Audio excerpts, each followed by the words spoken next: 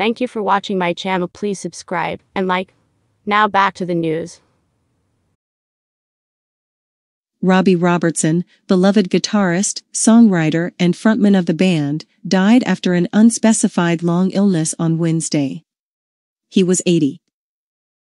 Robertson's longtime manager, Jared Levine, shared the devastating news in a statement. Robbie was surrounded by his family at the time of his death, including his wife, Janet, his ex-wife, Dominique, her partner Nicholas, and his children Alexandra, Sebastian, Delphine, and Delphine's partner Kenny.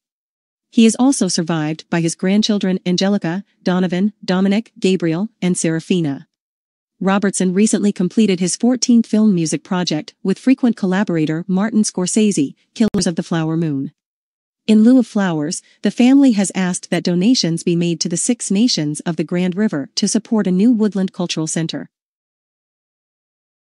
The Toronto, Ontario-born artist began playing guitar at age 10, and at just 16 years old he joined drummer Levon Helm in the Hawks, the backing band for Ronnie Hawkins.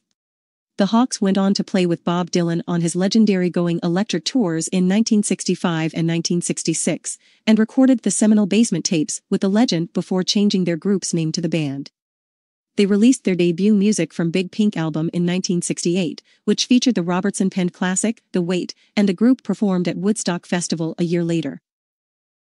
Robertson was the sole writer of the band's first 4 hits on the Billboard Hot 100. The Weight peaked at number 63, up on Cripple Creek, number 25, Rag Mama Rag, number 57, and Time to Kill, number 77.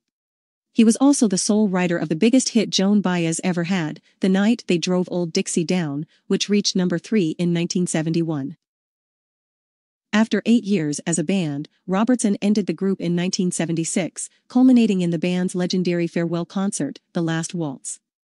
Dylan, Eric Clapton, Muddy Waters, Van Morrison, Neil Young, and Joni Mitchell all joined the group for the performance at San Francisco's Winterland, and a corresponding concert film was directed by Martin Scorsese. The Last Waltz soundtrack was released in 1978 and peaked at number 16 on the Billboard 200 albums chart. Robertson also delved into the film world, co-writing, producing, appearing in and composing the source music for Carney, 1979, starring Gary Busey and Jodie Foster. He went on to create and produce music for Scorsese's Raging Bull, 1980, King of Comedy, 1983, and The Color of Money, 1986, which included It's in the Way That You Use It, co-written with Clapton.